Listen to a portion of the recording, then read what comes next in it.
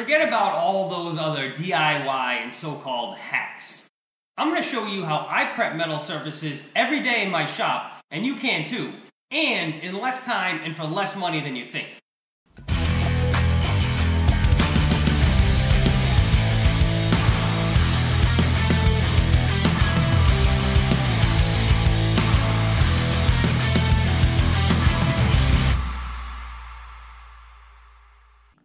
What's up, everybody? My name is Justin, and besides this channel, I own and operate a metal fabrication shop. And over the years, I've heard of and tried all of those other methods to clean metal surfaces, and I'm here to tell you they don't work. They don't work. So whether you're trying to remove mill scale before welding or need to clean up some surface rust to prep for paint, listen up. As a commercial business, time is money, and materials cost money. And I can't afford to waste either. Oh, and make sure after the video, you check out the link to save yourself some money. First, if you're working with metal, I guarantee you have some abrasive grinding wheels around, and that seems like the logical tool to pick up. They come in all shapes and sizes and grits, but all of them, yes, even the fancy flap discs, will wear out, clog up, and ruin the surface you're working with. Abrasives are only designed to do one thing, and that's remove material. But you need to take into consideration what it is you're trying to remove. Mill scale is a combination of iron oxides and other impurities left over from the manufacturing process. And it's these impurities that clog up your discs, just like when you're sanding a thickly painted surface. So your only option is to start applying more pressure. And because the scale often melts at a higher temperature than the base material, all you're doing is transferring a ton of heat into your piece. So now, you're left with not only deep scratches, but the surface is most likely warped. Ruined. Oh, and don't fall for the gimmick of different hardness or types of materials making up the wheels. Even on these all-hailed flap discs. They're all nothing but uncontrolled removal of material that leaves your once smooth surface full of deep scratches and your wallet empty with how fast they wear out. So forget all that. The second myth is a chemical bath in some kind of acid. And unless you're working in some high-tech biohazard lab, you're usually limited to white vinegar. Now, white vinegar can do some pretty amazing things, including removing some surface rust in light scale, but it takes forever.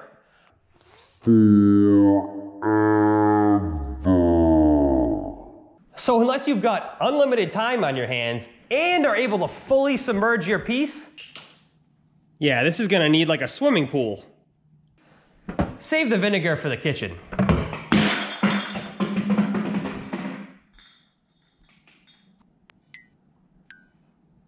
Well, that was stupid. Now the entire shop smells like vinegar. So that just leaves the only method I'll ever use. It's time efficient and effective without damaging your smooth surface. And it's made by a company you already know and trust. It's the Scotch-Brite Clean & Strip XT Pro Disc from 3M. And although it goes on your grinder, it differs from regular abrasives in two important ways. First, it's made from silicon carbide rather than silicon or aluminum oxide. And then they embed the mineral into a nylon fiber. Now this fiber not only reduces loading so you don't overheat the piece or leave deep scratches, but when it does gradually break down, it exposes new fibers with fresh mineral, so it actually keeps performing just as well as it did right out of the box. And I do mean gradually breaks down. I've been using this one for weeks now, daily. Still skeptical? Well, I could do a side-by-side comparison, but I don't want to waste all those discs and all that time. But what I am going to do is I'm going to take this brand new one out of the box and remove the mill scale from both this stick of DOM tubing and this flat plate steel. Now, that's over 20 feet, 360 degrees all the way around, and 16 square feet of material. Let's see how it holds up.